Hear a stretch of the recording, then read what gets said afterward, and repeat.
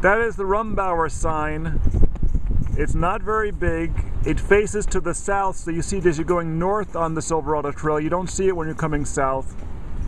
So you have to look for those vines and look for the American flag. This is the entranceway to Rombauer. As you're coming north on the Silverado Trail, once you see those tall pine trees, those are over at the Boswell Winery. It's just past there on the left-hand side. You'll see the vineyards, and you'll see that flagpole on the left-hand side, and then these Zinfandel vines over here to the left. That bare hill up there is Fela. It probably won't be bare that long, so look for the flagpole. The sign for Rombauer is relatively small. And of course the cow. Various different sculptures. Kind of an eclectic collection. Here's the front of the winery. This is actually the very top of the winery. We're standing on top of its caves. There's almost a mile's worth of caves underneath the winery for aging the barrels of wine. There's this pathway down here.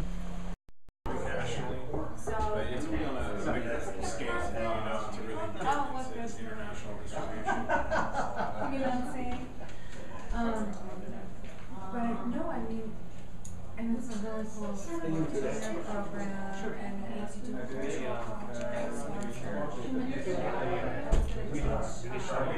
We do.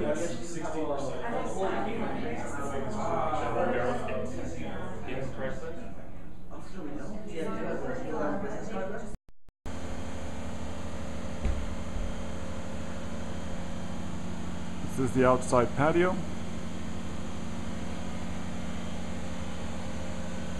And I'm actually happy to see that they followed my suggestion and put some overhead fans out here.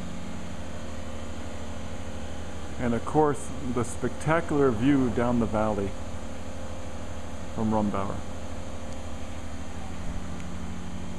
Down below, they have garden paths, picnic tables,